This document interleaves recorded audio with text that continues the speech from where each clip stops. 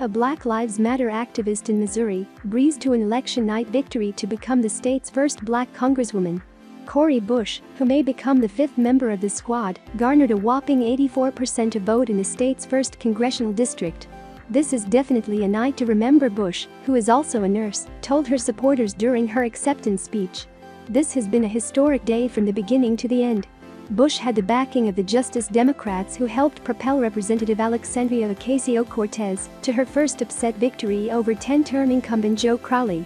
In her August Democratic primary, Bush had her own upset victory, defeating longtime incumbent, Missouri Representative Lacy Clay.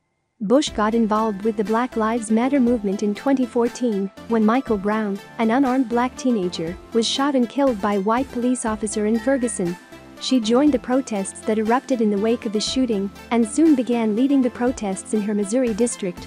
Bush has remained engaged in protest work ever since, getting heavily involved in the recent protests surrounding the murders of George Floyd and Breonna Taylor.